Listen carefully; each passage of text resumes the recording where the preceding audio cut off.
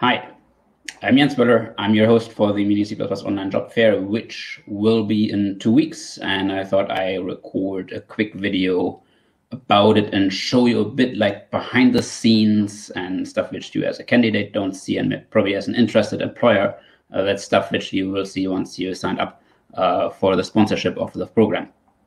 And I thought I'd just talk you a bit through this. So the event is set as a 2-day event, once in the afternoon, once in the evening, to kind of accomplish that European hosted audience can join from all of those days, and that Asia and America also has a chance to either one events. And as you can see, for the event in 2 weeks, already 2 companies have signed up as sponsors, Lumix and IVU, Traffic Technologies, and thank you very much for sponsoring this event. That again makes it possible for me to continue this work and improve the event. There's some improvements. I'm going to talk about that later. Also, SoftDrive and ThinkThread have signed up again. And at least ThinkThread is again there. And I don't know if SoftDrive, maybe they were there last time. I don't remember that so much. But definitely companies are returning, and they're successful finding a lot of candidates. I'm going to have some statistics in a minute. Let's go to, this is a view, kind of the recruiting view, okay? Where you, for the first view which you see now, is like you see how many candidates you have, from which countries. This is statistics, and as a test, I only have like 1 submission for testing. So you see this is from the Philippines. If you scroll a bit, then you see the field where like all your submissions are, and then again you can see like a general overview over those submissions as a statistic. This is, to me, very important to give you those statistics, because that makes it easy to communicate that with your boss or with anyone else, with your team. What was the result of the event, how many candidates came. And if I go back to the event, the event is on the 28th and the 29th. And it's 3 hour long. But if you sign up as a sponsor, you're able to get candidate profiles all the time, okay? You're not limited to the event. You will be able to attend the event, to talk to a lot of candidates there, get them to know, and have a bit of fun with them. But you will receive a lot of CVs of people which are not able to attend in those 3 hours for whatever reason. Maybe they need to work, or maybe they have something else on that day, but they still are looking for a new position and they would like to submit. So this is really the advantage of sponsoring the event is it helps me in making the event more successful, that I can communicate a bit better and more visual with your logos, which I do, and it gives you a bit more exposure on the website and the communication, and also it gives you the full exposure to every candidate that wants to submit in that phase, okay? And this is a view where you basically can have a look at all the candidates. Currently not implemented. I plan to also have a search there so that you can search through your submissions, and like particularly like search on the country, the candidate name, but also like what they have in their message standing and other things. And the way the candidates submit to you is via a form. And here it is. This is the employer view of the CV upload form, okay? So normally this form looks a little bit different.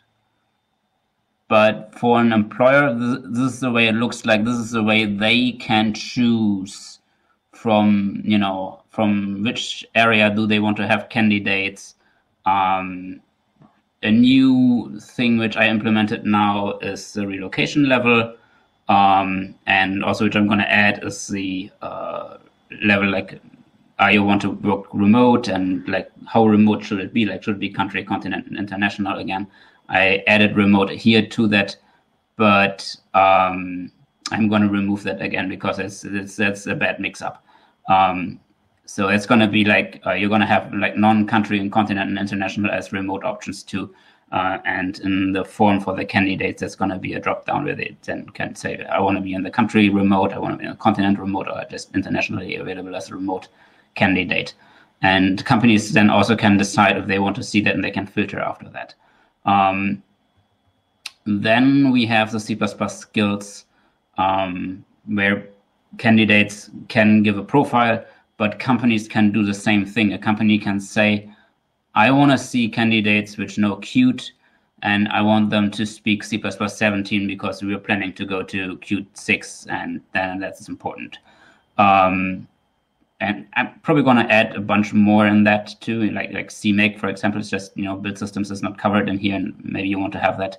But let's say you also want to have modern C++, and you're interested in people which are Windows or Linux, and OP is important in your code base. And now you can say it's a minimum match, okay? You can say, I want a candidate which has at least 3 of these, okay? They don't have to have everything. Per default, they have to have 1, but maybe as a company you want to be picky, then you pick 1.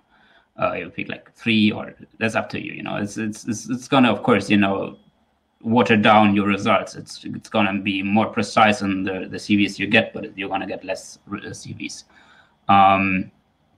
Then I have a similar choice for the fields of work we have people experience in working in, okay?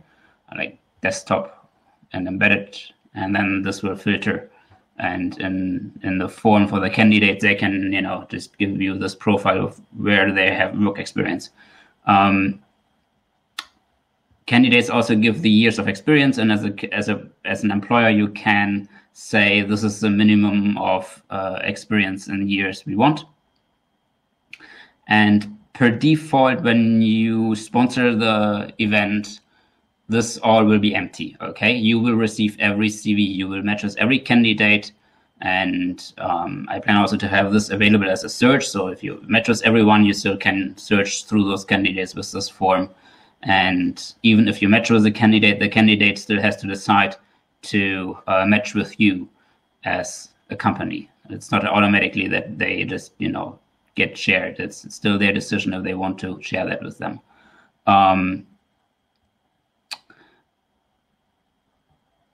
And when we talk about candidates, this is an overview area. I have a blog published about this, which is a bit more precise and a bit more text. But here we have a bit more images to look at. The C++ skills of the last event, when we first had this data, or first had the form worked like that for the first time in the last event, and this is the candidate results, which we had like from 60 candidates, over 50 new C++ 11. Linux is very popular, C++ 14 OP, and C++ 17 are kind of the top 5.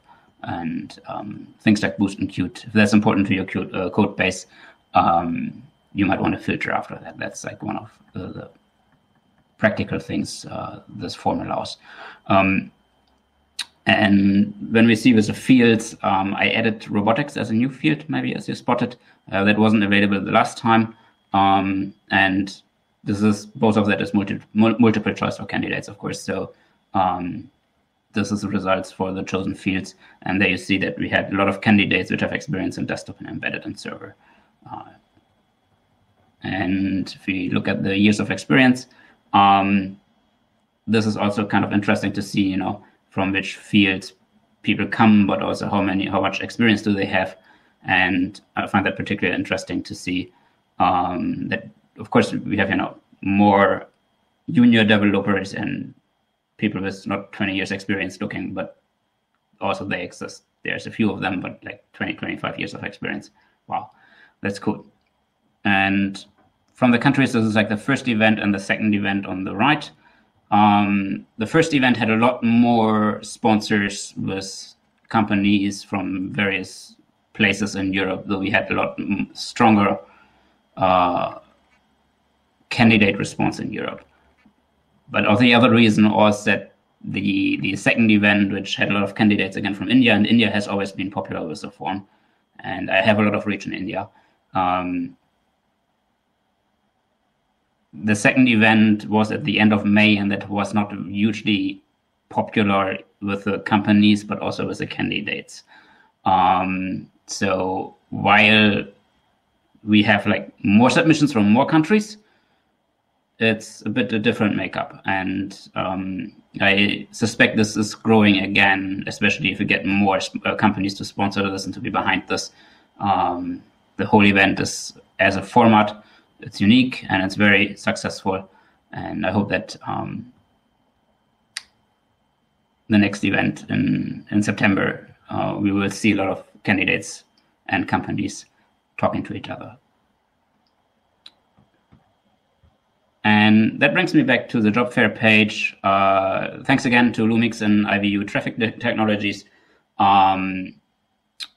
If you as a company want to sponsor this, that's very easy. That's available here if you register for a sponsor table. Here's also listed kind of what that gives you. And there's a free table option, which will give you a 2-seat table in the conference. And it will be hosted in Hobilo. And actually, let's close it with a quick preview into Hobilo. That is the September meeting, which is on Thursday, which is not a job fair, but it also has this lounge. And in this lounge, the candidates will be able, then your logos will be in this place, will be able to find you. And I have some other ideas which hosting on Hobilo will, change the event. But for now, we're going to hang out in the lounge, and you're going to be able to talk to 3 candidates, which I think is a good number. And yeah, with that, thank you for listening. If I go back, then I'm happy to see all of you at the conference. If candidates I should talk to too. Candidates are often very interested in all the things which employers know. So be sure you kind of link to your career page in the logo, because that's something I didn't point out. The logos are linked. Okay, so candidates actually can click on that, and if you click on your career page, then people directly will land in your job offerings and know where to go for that. And with that, thank you for listening. Hope to see many of you at the event in the end of September.